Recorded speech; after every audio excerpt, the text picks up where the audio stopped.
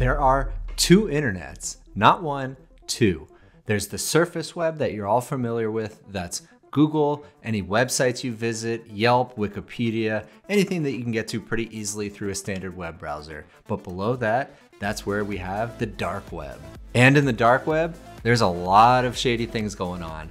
There's drug sales, there's weapons sales, there's hacking, information sales, anything that you can think of that doesn't appear on the surface web, that goes to the dark web. Now to access that, you typically need something called a Tor browser. Now when we look at large language models, almost all of them are trained exclusively on surface web data. That means they're only good at natural language that relates to surface web language. Now, if you try to apply those large language models to the dark web, they're not going to work very well. And there's a very specific reason for that. The dark web has very different language than the surface web. For example, there's a lot of code words being used. Now, when you have different types of language being used, all of a sudden large language models data, the original data that it's trained on, isn't relevant anymore, and those models aren't actually accurate. But today, we're gonna look at a research paper that explores what happens if you train a large language model on the dark web. Now, what they're proposing is that if you train a large language model on the dark web's language,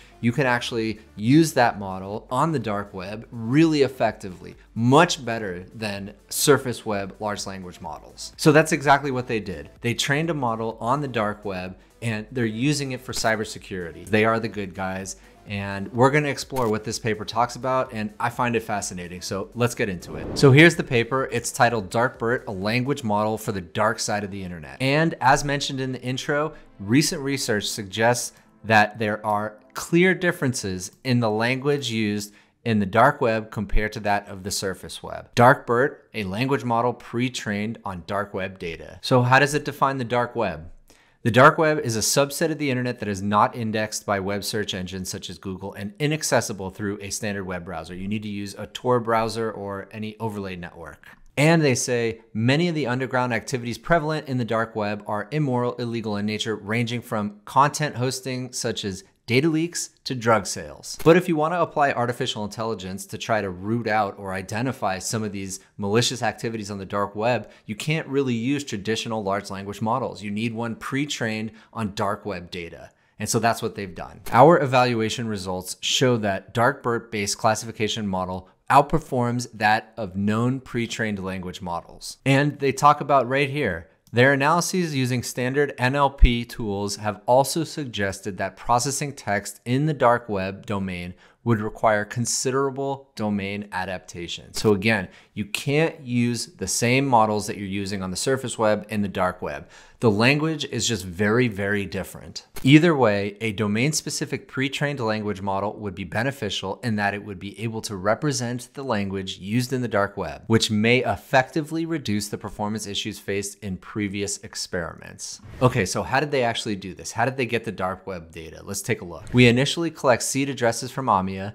and public repositories containing lists of Onion domains. So what is Onion? Well, it's like a top-level domain like .com or .net, .gov, except it's .onion, and that's the address that most of the dark web is found on. We then crawl the dark web for pages from the initial seed addresses and expand our list of domains, parsing each newly collected page with HTML title and body elements of each page saved as a text file. A total of around 6.1 million pages were collected. So they're just scraping the dark web the same way Google scrapes the surface web. They're crawling it, they're looking for information, and they're storing it. And so how did they actually train the model? They decided to use an existing model architecture rather than rolling their own, and it is called Roberta. We chose Roberta as our base initialization model as it opts out of the next sentence prediction task during pre-training, which may serve as a benefit to training a domain-specific corpus like the dark web, as sentence-like structures are not as prevalent compared with the surface web. The dark web language is extremely different from surface web. Surface web is much more formal and formatted, but with the dark web, you're getting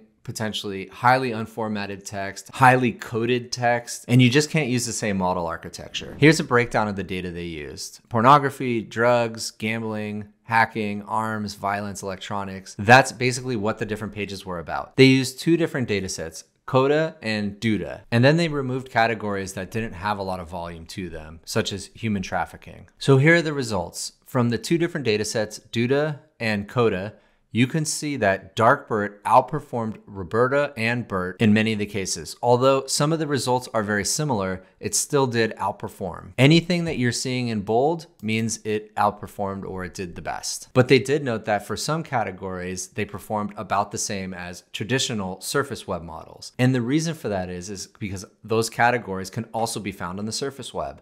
An example of that right here, some categories such as drugs, electronics, and gambling show very similar performances across all four models. This is likely due to the high similarity of pages in such categories, making classification easier even with the differences in language used in the dark web. And so why do this? Why spend the time training on the dark web? What actual use cases can be applied? So they go over a few of them. One, ransomware leak site detection. And what they propose is that this large language model, while crawling, can also do identification of leak site detection. And this is beneficial because right now the dark web is huge and people are trying to figure out ways to automate the identification of malicious material on the dark web, and this can really help with that. Here are some of the results from ransomware leak site detection. So on the left side here, we have the raw data and then the pre-processed data. The raw data is everything, obviously, and the pre-processed data is low volume categories removed, empty categories removed, empty pages removed, private data removed, because a lot of what's on the dark web is personal information about people that is bought and sold. And so they wanted to remove that from the models as well. And so what you could see here is that DarkBERT, especially after being pre-processed, really far outperformed Roberta and Bert, which again are trained on surface web data. Here's another use case, noteworthy thread detection. Dark web forums are often used for exchanging illicit information, and security experts monitor for noteworthy threads to gain up-to-date information for timely mitigation. Noteworthy in this case is something bad is going to happen in this thread, or something bad is happening or being discussed in this thread. Since many new forum posts emerge daily, it takes massive human resources to manually review each thread. And again, that's where large language models can come in, doing that pre-review, and once they identify things, can be passed to a human to actually do the final verification. But again, identifying noteworthy threads, however, requires a basic understanding of dark web specific language. And that's why it's important that DarkBERT is trained on the dark web language. And here they describe what noteworthy is. So if it describes one of the following activities: sharing of confidential company assets such as admin access, employee or customer information, transactions, blueprints, source codes, and other confidential documents; sharing of sensitive or private information of individuals such as credit information, medical records, political engagement, passports, identifications, and citizenship; distribution of critical malware or vulnerabilities targeting popular software or organizations. We place emphasis on activities targeting large private companies, public institutions, and industries. And again, they talk about DarkBERT outperforming other language models in terms of precision, recall, and F1 score for both inputs. So here's an example of the difference between using a surface web language model versus a dark web language model to identify drug content. So for the BERT model, semantically related words are man, champion, singer, writer, driver, sculptor, producer, manufacturer. And so these aren't related to MDMA at all in this example. And that's what they're talking about.